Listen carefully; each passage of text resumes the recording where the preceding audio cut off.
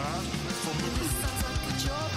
Verbal diorama. She watches all the movies from comedy to drama. From the top roll sound. And don't forget the action. She'll watch until the end and then she'll give you her reaction. Movies you know, movies you don't. Prequels, sequels, remakes, and trivia and outtake. Movies you know, movies you don't. Interesting stories, all the categories. Hi everyone, I'm Em and welcome to Verbal Diorama. This is episode 34, My Neighbour Totoro, and this is episode 8 of my animation season that I'm doing at the moment, following on from Arthur Christmas, Akira, Kubo and the Two Strings, The Incredibles, the Lego Movie, Spider-Man Into the Spider-Verse, and the sister episodes to this one, Howl's Moving Castle and Spirited Away. This episode and its sister episodes for Spirited Away and Howl's Moving Castle, they're all in celebration of the first anniversary of the first episode of Verbal Diorama. And that came out on the 16th of February 2019. So if you're listening to this on the day of release, which is the 16th of February 2020, then it's Verbal Diorama's birthday. So yay, happy birthday to me, or to the podcast. Because I'm releasing 3 episodes at the same time, I'm saying basically the same blurb on all of these episodes, by the way. This episode will be to the point, ish.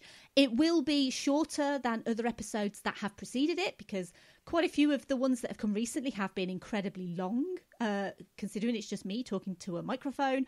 And also they're not going to really contain the usual beginning and end blurbs. And that's really because I want to keep these as brief as possible. And I feel like these episodes are really here as a thank you more to you guys, the listeners. It's not necessary for me to go through all of that for these. I really appreciate you being here and listening. It genuinely, doing these episodes and revisiting these movies has just been the best experience, and I hope that they come through, or whether you listen to just this one episode or whether you listen to the other 2 as well.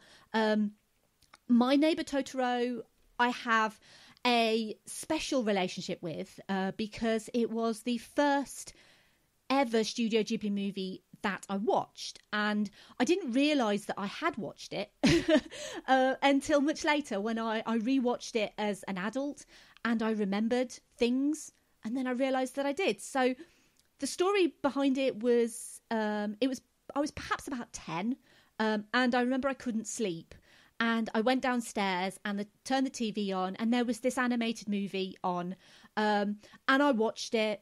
But I didn't know what I was watching at the time. But I distinctly remember a scene where a young girl is searching for her younger sister. And that scene really stuck in my mind. And I didn't realise it was My Neighbour Totoro until years and years later, when I watched My Neighbour Totoro as an adult. And I had an immediate flashback to watching the movie as a child. And it's a movie that reminds me a lot of my relationship with my own sister, because I was older, so I was the Satsuki and she was the Mei, and she would follow me around and she copied everything that I did and just worshipped the ground that I walked upon, and she still does. So whenever I watch this, it reminds me of my sister and it reminds me of us growing up together. As I said, I'm going to keep these fairly to the point. So without further ado, we're moving to a new house in the Japanese countryside. We're next to the rice fields and we're finding some soot gremlins in our house. Here's My Neighbour Totoro.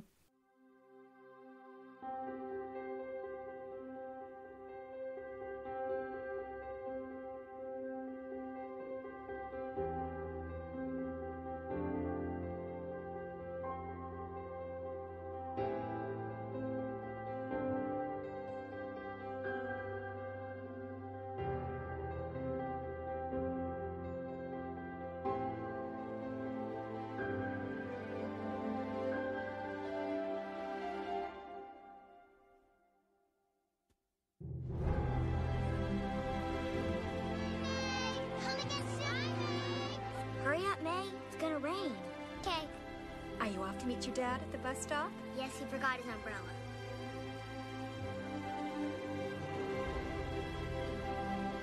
It's okay, May. He'll be here soon.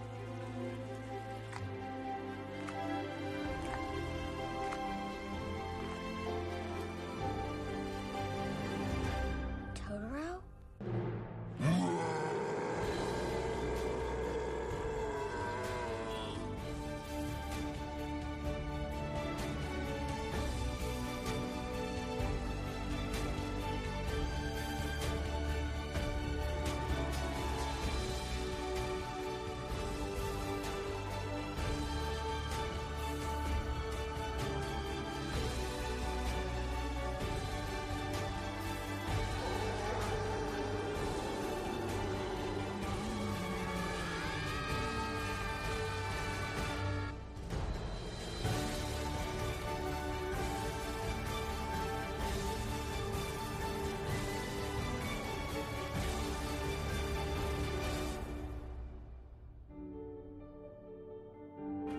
Thank you for watching over May and making us feel so welcome here. Please continue to look after us. Please continue to look after us. Last one home's a rotten egg.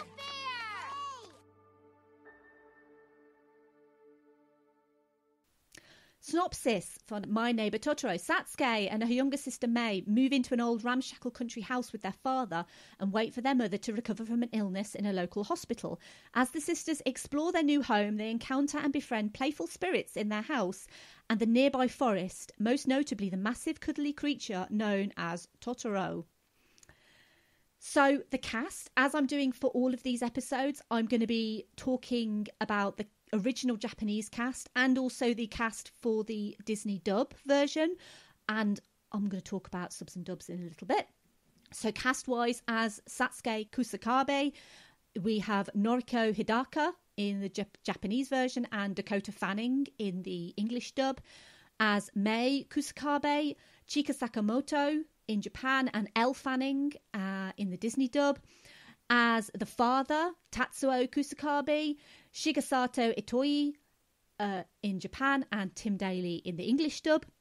As the mother, Yasuko Kusakabe, we have Sumi Shimamoto in Japan and Leah Salonga in the English dub. As Totoro himself, Hitoshi Takagi for the Japanese version, and Frank Welker in the English dub. And as Kanta, the young boy that befriends the Kusakabe sisters, Toshiyuki Amagasa and Paul Butcher. And as Granny or Nanny, whichever version you're watching, Tani Kitabayasha and Pat Carroll. And like all of the movies that I'm talking about for these episodes covering the Ghibli movies, it was written and directed by Hayao Miyazaki. And I'm just going to go a little bit on him specifically. Bear in mind that if you listen to all of these episodes, you'll notice that all of these little bits about Miyazaki are the same. That's because I copied and pasted it all. So, so Hayao Miyazaki, he's often referred to as the Japanese Disney. And I kind of feel like that's a little bit incorrect in a way, because I feel like you can't compare the two men specifically, Walt Disney and by extension Disney Animation. They have made some fantastic movies over the time, but they do not compare to the movies that Miyazaki makes, because they're fluff basically compared to these. Miyazaki likes to put very reoccurring themes in his movies, and Miyazaki and Ghibli generally, they like to tackle and talk about very serious local issues specific to Japan, and also issues worldwide as well. Hayao Miyazaki himself was born in 1941. His interest in animation was sparked by the 1958 movie Panda and the Magic Serpent, and he graduated in 1963 with degrees in political science and economics before starting work at Toei Animation as an animator. and he also started writing manga. He worked for Apro, where he started working on Lupin III Part 1 and Nippon Animation before moving to Telecom Animation Film in 1979. His directorial debut was The Castle of Cagliostro, a Lupin III film. He then worked on the film adaptation of the manga series Nausicaa of the Valley of the Wind, where he enlisted musician Joe Hisaishi to compose the score. In 1985, Miyazaki, along with Isao Takahata, Yasuyoshi Tokuma and Toshio Suzuki, co-founded Studio Ghibli, which was named after the Libyan Arabic name for hot desert wind. The first Studio Ghibli feature film was released in 1986, and that was Castle in the Sky, or Laputa Castle in the Sky. And I've talked before about animation being all-encompassing, that you can do anything with animation. You can literally do any genre in animation. So it irks me. It really irks me when people call animation a genre, because it's not. It's also not just for children. And that is something that I'm very passionate about, that animation should never just be reserved for children. And while Ghibli's work is often very different in genre, Miyazaki's movies do tend to follow similar themes, and his movies do lean more towards children, but especially My Neighbour Totoro. This is very much a movie that is aimed at children, but it's also a movie that adults can enjoy as well, because of just the feeling of nostalgia it can bring back for anyone who was ever a child, basically. And that's one reason why I think this movie is so great. As I mentioned, I listed the original Japanese voice actors as well as the Disney dub actors. And there's a really simple reason for this. And it's something that I touched on with Anita and Kira over on the Akira episode. Because as far as I'm concerned, as long as you watch these movies and enjoy them, it doesn't matter to me if you prefer watching them with subtitles or whether you prefer watching them as an English dub. The great thing about these movies is the Disney dubs specifically that Disney have done are actually really great. I think they put a lot of love into the dubbing. They're not quite perfect. It's never quite the same as a subtitled version. But in my eyes, I'm not going to be precious about it. And if you enjoy watching it in subtitles as it's originally intended, then that is great. And similarly, if you would prefer to watch it with dubbing, I don't care. I genuinely don't. Just go out and enjoy these movies, because they really are something spectacular. And they really deserve to be watched and enjoyed. And when you do have great dubs that are available, if that's what you prefer, then by all means go for it. And don't let anyone tell you you shouldn't watch the dubbed version if that's your preference. I say do what you want, enjoy what you want. I've watched all of these movies that I'm covering. So Spirited Away, My Neighbour Totoro and Howl's Moving Castle. I've watched the English Disney dubs and I've watched them with subtitles. For Howl's Moving Castle specifically, I lean towards the English dub, but that's because I think it's so fantastic. I think for My Neighbour Totoro, I'd probably lean more towards the subtitled version, to be honest. But again, it really doesn't matter. Just do what you want. Just please watch these movies and enjoy them. And that is the official Verbal Diorama line on Subs v Dubs. And that will be the official line till the end of time. So let's talk about how they made My Neighbour Totoro. The Japanese name is Tonari no Totoro. And really, it's like, where do I begin with Totoro? Because he is literally the mascot of Studio Ghibli. He's a cultural icon, recognised the world over as one of the most popular characters in Japanese animation. I'm saying he, so I'm kind of gendering Totoro, which I probably shouldn't. I'm calling him he.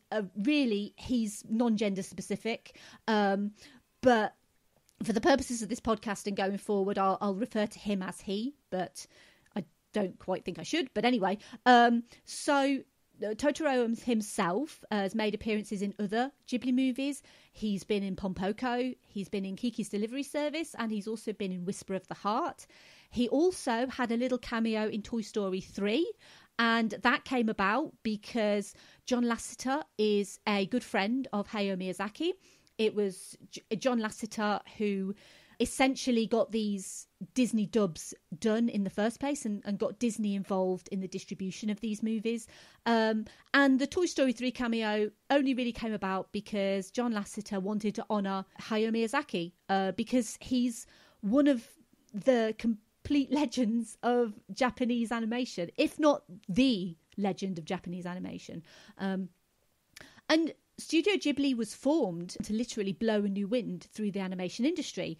And specifically, Miyazaki wanted to focus on things other than action because anime is generally seen as full of fights and action. He really wanted to slow down these stories and make more personal stories. And a lot of his stories are based on his own experiences of him as a child or him growing up. He wanted to focus on the ordinary and the mundane because nothing is ever really ordinary or mundane. And there's no Ghibli movie that succeeds at the ordinary and the mundane more than Totoro. And I mean that in the best possible way because each character is given room to really develop so we can really understand them. When we talk about the characters, Satsuki is a young girl who's growing up with this immense responsibility. She's taking care of her father and her sister while her mother is sick. Mei is the clone of her big sister. She copies her. She's attached to her. She kind of sees Satsuki as a mother figure. And the father is working hard, so hard to provide for his family. So hard that he often kind of doesn't really keep his eye on Mei. But he's a great dad. You see him being with them, interacting with them, playing with them. And you can see how much guilt he has about putting so much pressure on Satsuki. And they're all worried for their mother. She's sick with an unknown ailment in hospital. And there's a real worry in this movie that she might die. And how will they cope as a family if she does? The simple story is that Mei finds a forest spirit by accident, who's big, warm, furry, and revels in the small delights. Totoro himself is a child. He's kind of the imaginary friend that everyone makes up as a kid. Little things that I love about Totoro is when they're at the bus stop waiting for their father and they take their father an umbrella because it's raining and they don't want him to get wet. And it's such a sweet, beautiful thing for these little girls to do. Bearing in mind, this is set in the 50s. I don't think you would ever find girls of their age going to a bus stop and waiting for their father nowadays. But Totoro is there at the bus stop and Satsuki gives him the umbrella because it's raining and he only has a leaf on his head. And the droplets falling from the tree make a sound on the umbrella. And because that happens more when he moves, he makes as many fall as possible by jumping. And you can tell how much he loves it because Totoro himself doesn't talk. He growls and he makes noise, but it's mainly kind of through his face. That the animation through his face tells us everything that we need to know, and that he just loves this sensation of the water making a sound. And I have to talk a little bit about the cat bus because it's a cat bus. And when Mei goes missing trying to deliver corn to her sick mother, Totoro is there to help find her. And it is overall quite a simple story about this family. And being so simple a story, it actually was quite a struggle to get the film made originally because distributors didn't see a story about two little girls finding a furry forest spirit as being a good investment. Not to mention the fact it had this rural 1950s Japanese setting. When it was released, it was eventually packaged with Grave of the Fireflies. And that was because Grave of the Fireflies was seen as the more marketable property. And while Totoro makes me cry, a lot, it's happy tears. Because it's got this beautiful melancholy about it. And it's also just a complete joy for me to watch. And it's a total antidote, really, to Grave of the Fireflies, which remains one of the most harrowing and upsetting and devastating movies that I've ever seen in my life. And this kind of goes back to the point that I keep making, that animation is not a genre, because Grave of the Fireflies is a war movie. And it's something that I think I would really struggle to watch again. Watching it was such a devastating experience. And it's quite interesting that they package the two together, because they are complete opposites in every respect. But Grave of the Fireflies, I would definitely recommend you watch Grave of the Fireflies, but take some tissues, because it's heartbreaking. It really genuinely is. And even though they packaged these two together for release, Totoro was still considered a flop. It wasn't until a year later that they aired it on Japanese TV, and the ratings just went through the roof. And that is essentially the when the legend was born. One thing I love the most about Totoro, more than any other of Miyazaki's works, is its innocence and purity, and that it not only depicts but respects the world of a small child. The characters of Satsuki and Mei, I mean, they are children, obviously, but they act like children. They seem completely real. And the English dub actually has this additional level of relatability when you realise that they're voiced by Dakota and Elle Fanning, who are sisters themselves. It's also a quietly autobiographical movie for Miyazaki. He grew up in rural Japan, and his mother was actually gravely ill for a period of his childhood. So there's more of Miyazaki in there than you might think. The beauty of this movie specifically is in its quiet innocence and simplicity, because it's not a traditional story. There's no 3-act structure, there's no villains, there's no heroes, there's no climactic scenes, and there's actually no real conflict at all. It's steeped in these traditional Japanese values, as well as full of this mysticism and whimsy. And yet it's also dripping in hard truths of struggling as a single parent and having a loved one sick in hospital. It makes you feel sort of quietly melancholy, as well as bringing a massive smile to your face. It's kind of completely normal and completely abnormal at the same time. And the thing that really gets me about this movie is, when we're talking about the forest and the spirits within the forest, that time stands still for them, because they are thousands of years old.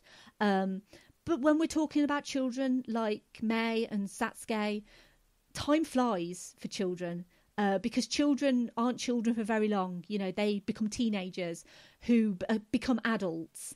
And Totoro kind of languishes in this precious innocence of a happy childhood, because, as we all know, childhood is finite.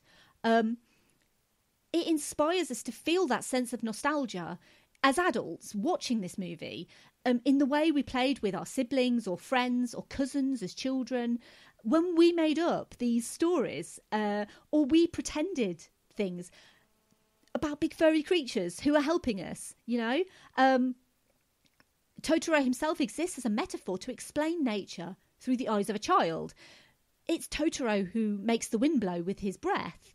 And sometimes it's also the cat bus kind of driving by, but adults will never see it. It's only children that will see it. It's Totoro that makes the big raindrops fall from the trees. And it's Totoro that helps the plants grow. Totoro shows Mei and Satsuki the wonder of the forest and the natural world, which is something that we should all be teaching children. Even if it is just with the magic of Totoro, that this is what Totoro is doing for us. He's helping us. He's helping the plants and he's helping the animals. And it's just such a wonderful experience to go through. Like all of Miyazaki's work, it's ridiculously beautifully animated. with gorgeous landscapes overlooking the Satoyama. And Satoyama is essentially a valley in between the hills. It's a very traditional village that's depicted, nestled in the foothills of mountains with rice paddy fields stretched out as far as a child's eye can see. And in this movie, even things like the wind and rain is given character. And I think that's what's so great about My Neighbour Totoro is Totoro feels real, but he's also fantastical. And it's these contrasting comparisons that make Totoro stand out within this Studio Ghibli genuine brilliance that this studio kind of puts out, and the technical achievement that they always achieve, because nothing that Studio Ghibli have or ever will do will compare to My Neighbour Totoro in its pure simplistic brilliance.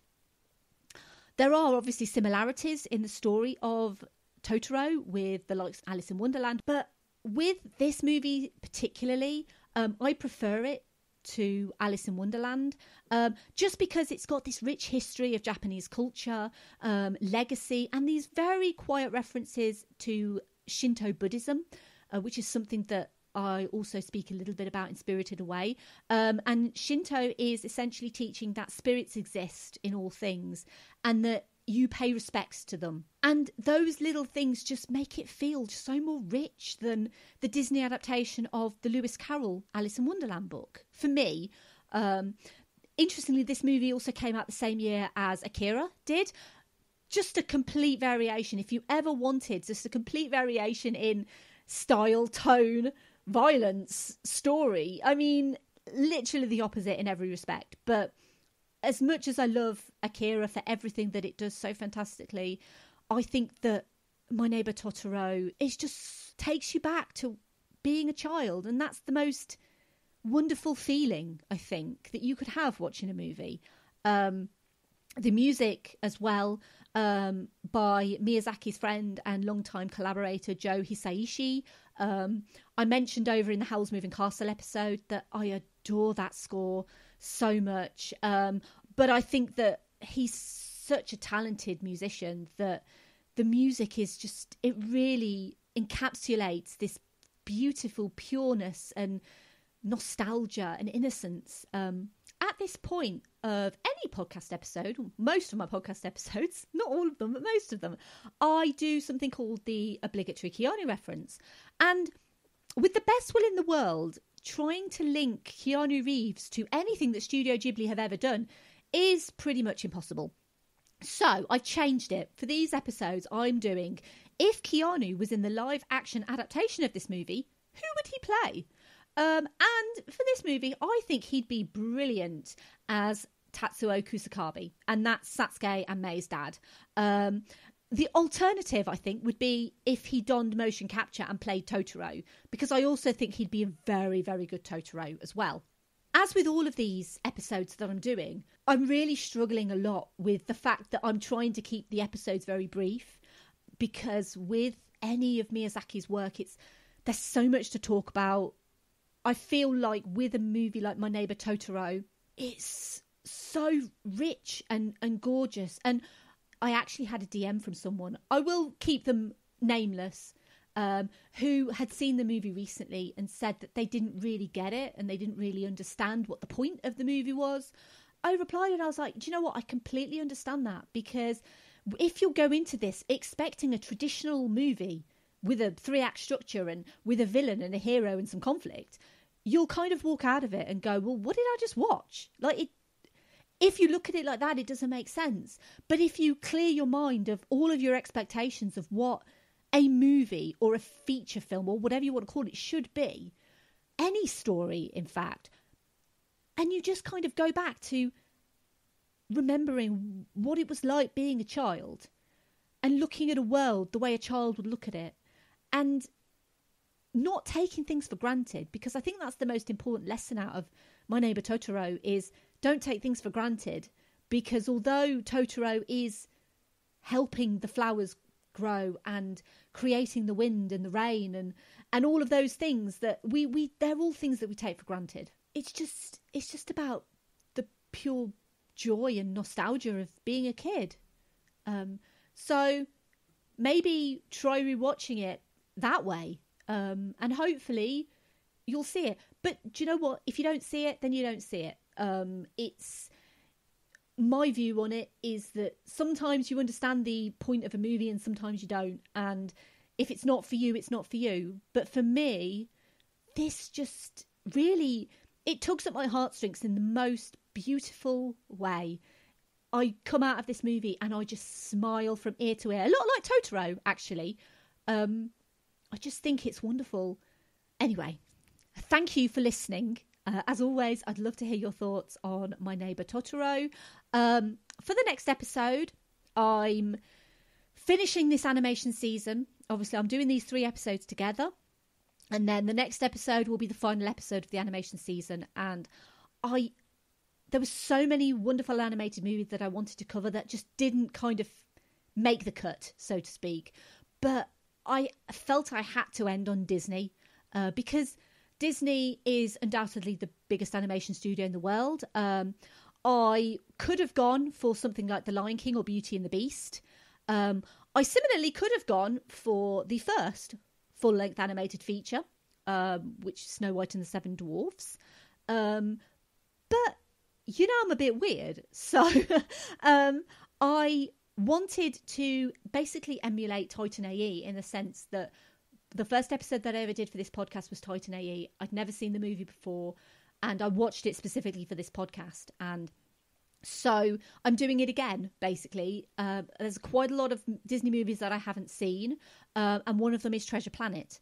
And so for the first episode of the second year of Verbal Diorama and the final episode of the animation season, I'm going to be looking at Treasure Planet. And like I said, I'm not going to end with all of the usual blurb that I do, but I just really wanted to say to you, the listener who's listening to this, whether this is the first episode you've ever listened to, or the 10th, or the 20th, or even the 34th, let's say, just a massive thank you to you for coming on this journey with me. And thank you also to my Patreon supporters, to Simon, Sade, Hardiel, Claudia, Simon, Laurel and Derek. You are all fantastic. And I look forward to seeing, or well, actually, no, not seeing, to talking to you for the next episode for Treasure Planet. No end blurb, just heartfelt thanks. And happy birthday, Verbal Diorama. Bye.